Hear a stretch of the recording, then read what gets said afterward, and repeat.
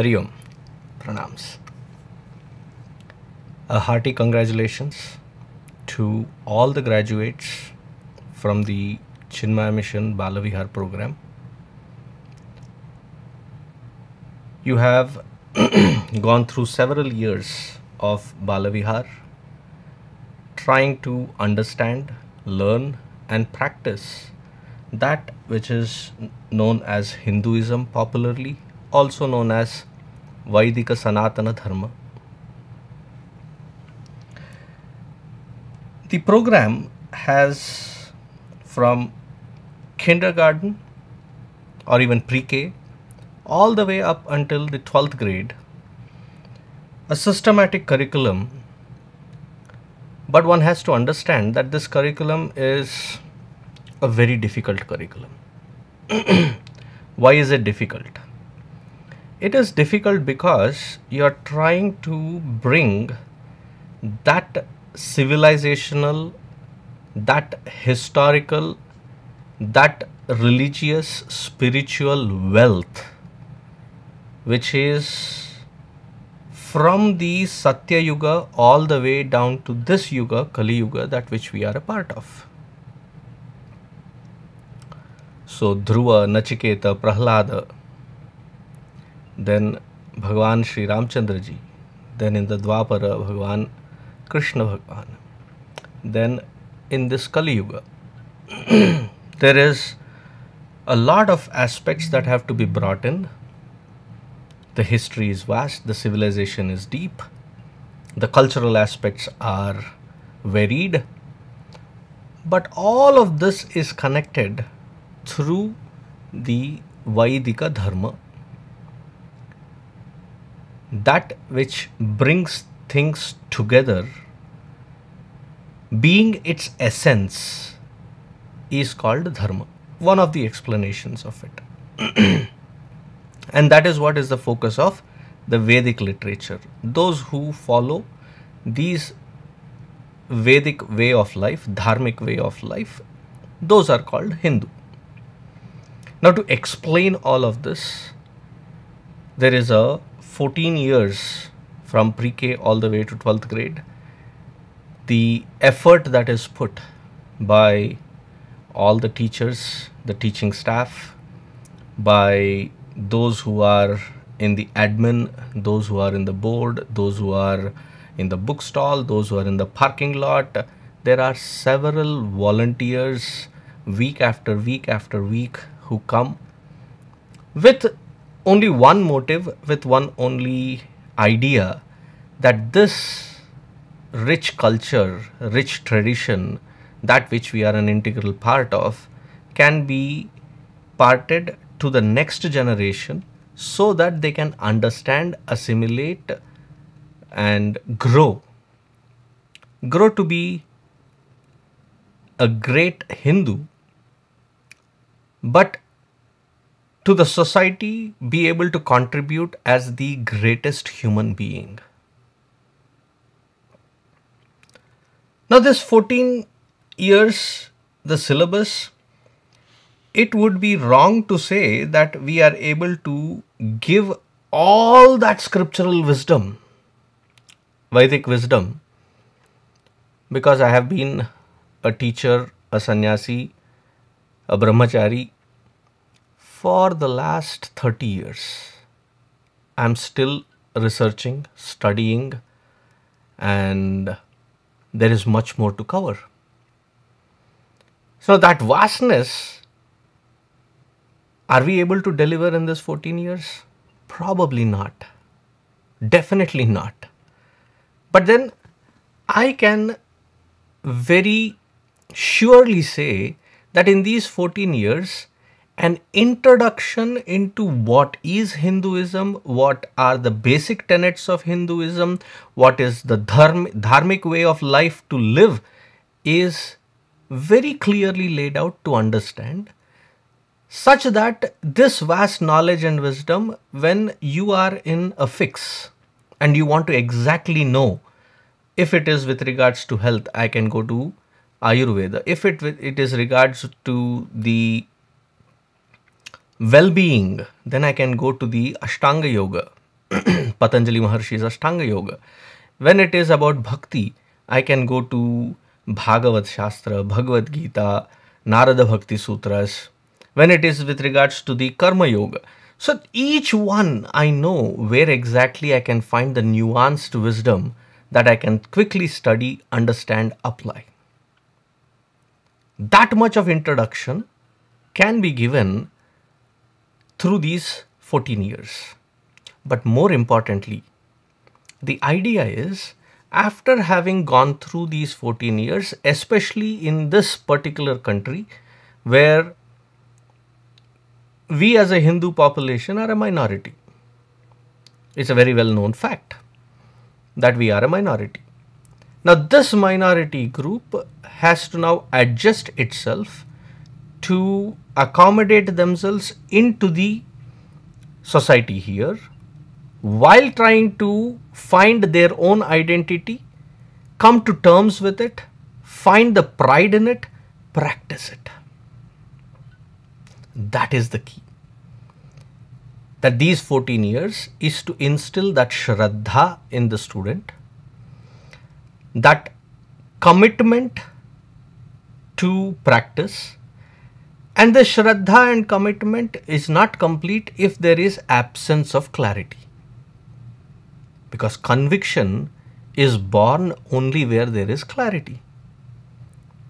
So I really thank all the teachers, all the volunteers, all the sevaks and sevikas who have tirelessly given their time, effort, energy, resources towards this particular beautiful cause.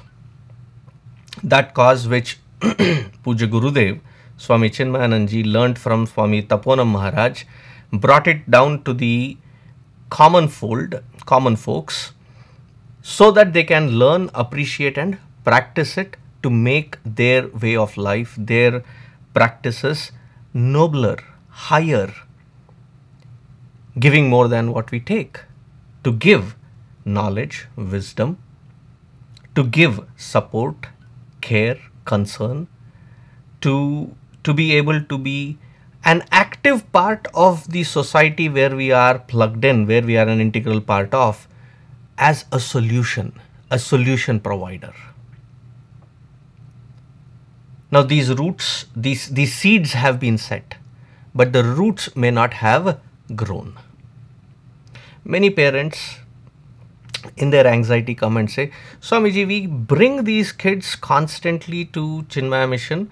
They come every Sunday, they learn, but we don't see them put it to practice. Where are we failing?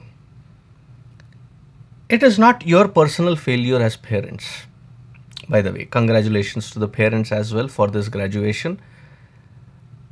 It's not your failure. You have to understand the psychology behind it. What is the psychology?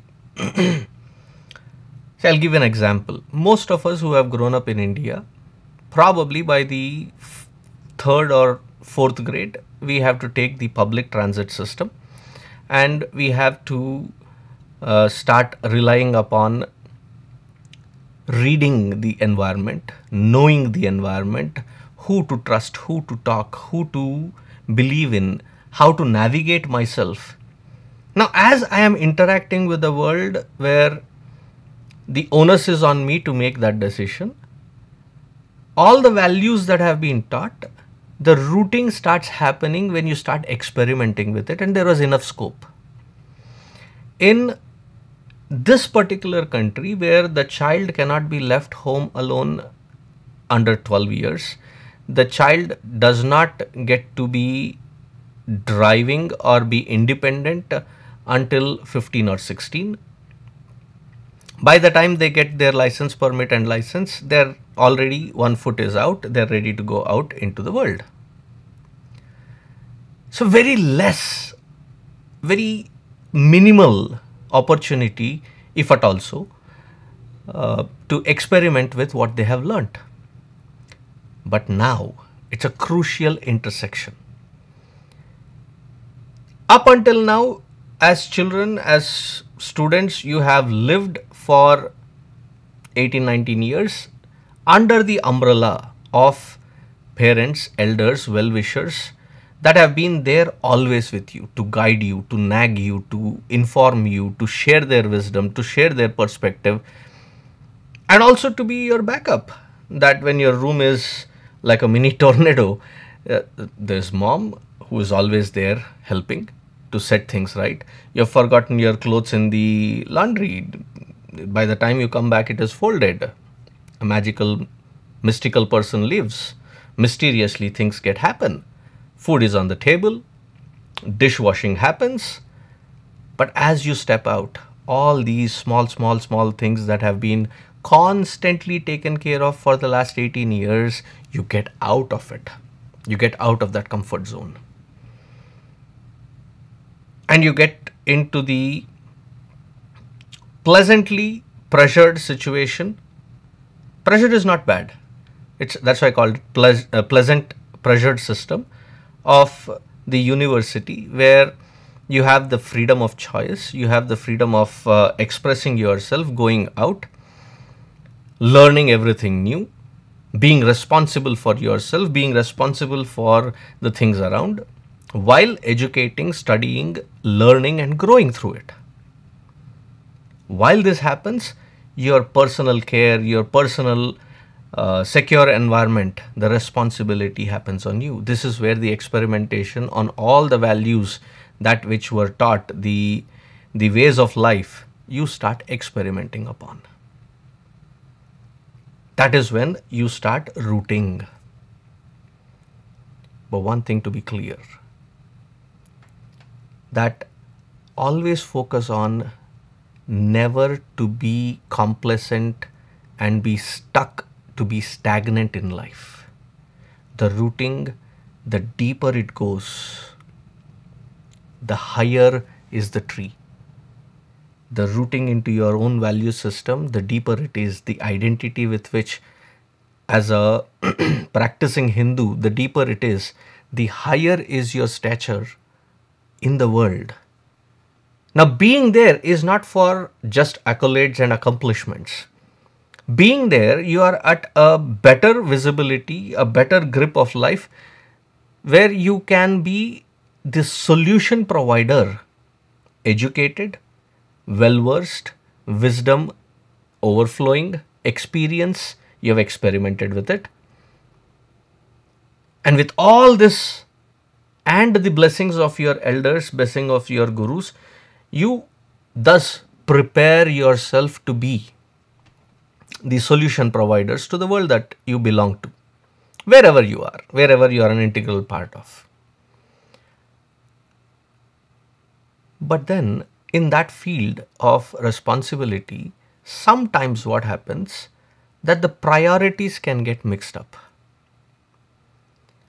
See, the first responsibility is to educate yourself, to become a learned person.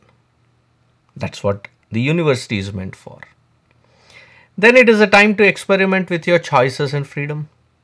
It is a place for making friends, making new acquaintances, probably many of which will last for a long period. And all of this you are stepping into with the anxiety of uncertainty.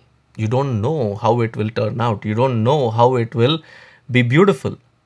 But hey, that uncertainty is also good. It keeps you alert. It keeps you available to look at the chances with an inquisitive mind. That any challenge, with that inquisitive mind, to absorb, to soak every experience. But if the priority is not in the right order, take a glass jar, pour golf balls into it, a big one, a big glass jar, pour golf balls into it, then take small pebbles, pour them into it. You will still have space for that. You have to give it a little nudge. You'll see that there is space, that it has accommodated it. If you make a conclusion that it is full, no, it still has space where dry sand, you start pouring it and it will accommodate that dry sand. Take few cans of Coke or Pepsi and start pouring it, it will still accommodate. Now calculate all of this, okay?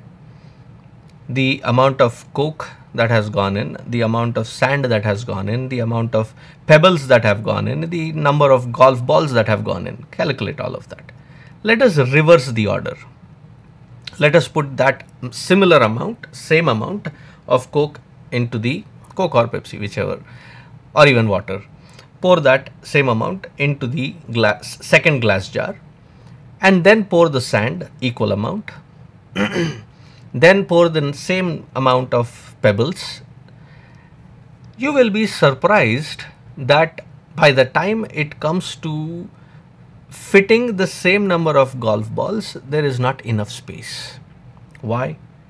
Because the order of priority has changed. Similarly, when you are going there to learn, to soak, to absorb all the experiences and to become a wise man with the liberating wings of freedom, choice and wisdom, if the priority is not right, that you are there for education, you are there for learning, you are there for honing your skills, if that is not the priority, partying, friends, different clubs, if that become the priority, I'm not saying it should not be there, but what should be the order in? The golf balls are like your education. The pebbles are your personal grooming, personal responsibility for your food, for your health, for your exercise, for your room, for your upkeep. The sand is the time where you have the obligations towards your friend, towards your family. Yes, that reminds me, for the sake of your mother, for the sake of your parents, please call them on a weekly basis, if not daily. They'll be worried sick. So for their sake, please do call them. So you need that time, resource, energy. So you have to plan for it. So all of that obligatory incidentals that you have, that would be the sand. Once you are done with all of this, then you have time for friends, then you have time for some downtime so that you can sit back, chill, relax. But if the priority is not there, that which should have been in this creative opportunity, in this building up opportunity that we have, where we can soak a lot, if that is wasted with a wrong priority, I've come across many who have come to 35s and 40s, where they start saying, Swamiji, there was nobody to tell us that at that time it was meant for this, we wasted it, and I'm now landed up in this particular crossroads of life where even if I want to spend time learning, I don't have the capacity to retain, capacity to remember, capacity to reproduce and be that sharp. You have that opportunity. So let that priorities be straightened out. Along with that, cherish every moment. Do not shy away. And one more point. There will be failures. A life without failure is a myth. There will be failures. There will be tough times. You will certainly fall. But the key is, how quickly do I regain myself back into the balance, back into the groove, back on the tracks, to try again, to never give up. Failure is not end in all. When we do fail, don't look at it as an accomplishment loss. Therefore, it is a situation where you don't have enough room for face saving. Look at failures as a beautiful experience which has taught you very personally how things should not be done. Now, once you have learnt, if you repeat it second time, then it is foolish. But I think it is human to err. But it is foolish to repeat that same mistakes again and again. Learn from it. Don't beat yourself up. And when you do feel down, there are your friends, there are your teachers from Balavihar. I am there. We are all there. We are just a phone call away. Never feel that you are lonely. Never feel that you are all by yourself fighting in this big bad world. There needs to be a minor correction. And when that minor correction is done, the connection is better. So use those opportunities of failures as building blocks of life. And the last point that I would like to say is maintain a firm connection with your own roots, with your own values, with your own practices. Allot yourself some time daily to sit down, light a lamp, have an altar, have a japamala of sorts, and sit down, connect with that Bhagwan, talk to that Bhagwan, unburden yourself, and keep that Hindu identity alive. Because as you dive deep into it, you find many methods to gather the mind, to collect it, because we become scattered quite easily. So to gather, we need techniques. Our system teaches it. After gathering, you have to find access to the mind, then be able to balance it, control it in such a situation wherein you become more and more independent than dependent. So control, and then with all the access and energy garnered, you channelize it in the most productive, effective, efficient, positive output that you can be as a solution to the world. That is given as a connection in this Hindu spiritual identity. So keep your practices up, stay connected, stay in touch wherever you are, spread your wings, learn, grow, and may your Shuddha Antakarana, may your pure intellect become wiser than the wisest, stronger than the strongest, that when we turn around and look at this beautiful giant that would have grown in you as you, it will only leave us with a certainty of pride in all of us who have put that effort to give you that opportunity to learn, to grow, to expand, and to be the highest and the best that you can be as an offering to that altar, to this humanity from our society. May Bhagwan be there always with you. May the entire Guru Parampara be there with you. May the blessings of your parents guide you forward. From the depth of my heart, I congratulate you and wish you a very beautiful, amazing future that you can bask in. So to the teachers, to the sevaks and sevikas, to the parents, thank you for all that you do. It is a thankless job. But one thing to remember, that to raise a child, we need the entire village. So thank you to the entire village. Happy graduation. All the best. Hari Om.